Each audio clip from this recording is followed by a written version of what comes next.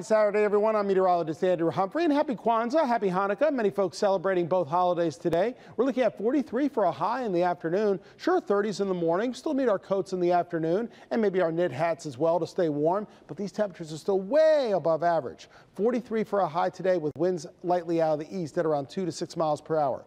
Now, as we go into your Saturday night, it still remains dry through midnight, but our new storm system is on the way. Thankfully, it remains above freezing. I know some folks love the snow, but it does mean rainy weather starts to encroach as we get closer to around dawn on your Sunday. And Sunday during the day, it's going to be a wet one, folks, outside of Ford Field.